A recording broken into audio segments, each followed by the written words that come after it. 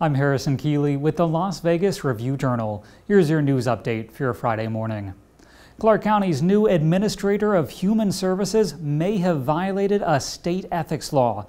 Tim Burch quit working for the county 2 years ago to become CEO of a software company he recommended for a no-bid contract.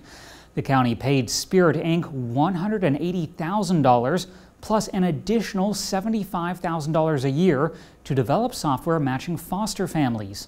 State law prohibits public officials from working for a private company for at least a year if the official had influence over awarding that business a contract.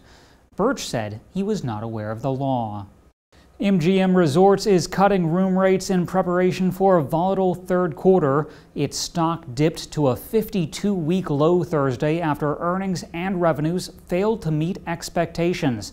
The company said its financial results were better than expected. CEO Jim Murren said operations at Mandalay Bay are about 80% back from where they were before October 1st. And Rick Harrison of Pawn Stars plans to launch a new store in Las Vegas. Rick's Picks will be next door to Gold and Silver in Pawn Plaza. The items are meant to be especially rare and fascinating, including dinosaur skeletons and meteor pieces. It opens in about 2 weeks. For all of your Las Vegas news and much more, visit reviewjournal.com. Nights to Remember. Order this hardcover commemorative book now at knightsbook.com.